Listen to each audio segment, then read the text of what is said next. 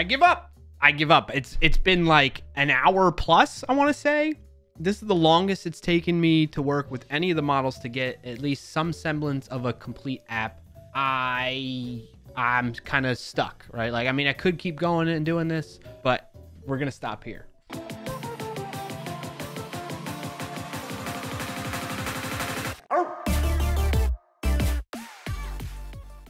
All right, so as you can see, I didn't really get to the end result I was hoping for, or one that was at least close to what we've seen from other models in the past.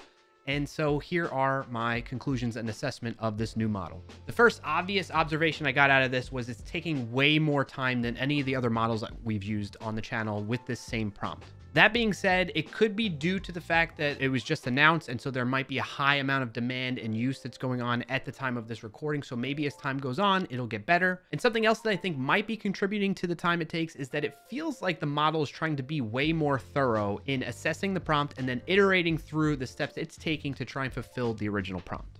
Speaking of it being more thorough, it seemed to write more tests than I've seen other models do, and it actively tried to run the tests to see the results of them, get the output of it, and then based on that output, making changes to the code that it's testing. So while that's good, the one downside of that is it would run the test in watch mode using that command in the terminal, and therefore the package it was using was expecting more prompts or expecting code changes to happen before it reran the test. But the model was expecting the terminal to conclude and exit smoothly, cleanly from that command, and it just got stuck there. And it took me a while to figure out that that's what was happening, and I would have to exit out of the test running so that the model would continue running in this agentic mode.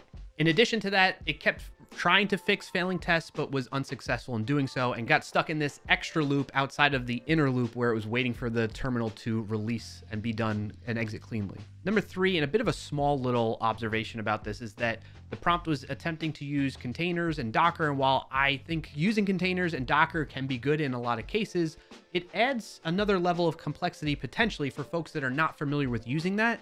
And I think that could be a downside in that. But this is not the first model I've seen doing this lately, and it seems to be a trend with this prompt, at least that I've been testing things out with. After that, once it finally seemed to come to a conclusion where I thought it was done writing the application, it actually turned out to not be complete. And I found that out when I attempted to run the application using npm run dev, which was a command in the package JSON that it provided for me. As a quick example of this, when I went to run it, I got an error saying that the logout function here was not actually implemented. And when I went to the auth controller that's being used as this for this logout route, and I searched for logout, I found that there was no function being exported here in the auth controller. So it didn't quite complete the code, and therefore when I went to run it, it failed. The second indicator that contributed to me feeling like it didn't complete everything it wanted to do for the application was that when I finally did get it running by commenting out that route for now, it didn't have a UI associated with it. And I kind of expected it to because of the fact that it started creating the HTML template views with Pug, but it only created one for a password reset HTML page and then didn't create any other ones like an index.html or something else, some other views for that.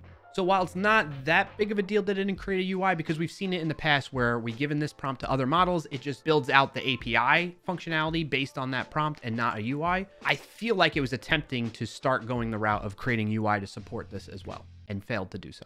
Now, from a security standpoint, when I checked things at least briefly using Snyk to scan the open source dependencies and the code that it generated, from the open source dependencies standpoint, it came back clean. Everything that it was suggesting to use had no known vulnerabilities reported in it that Snyk would bring to our attention.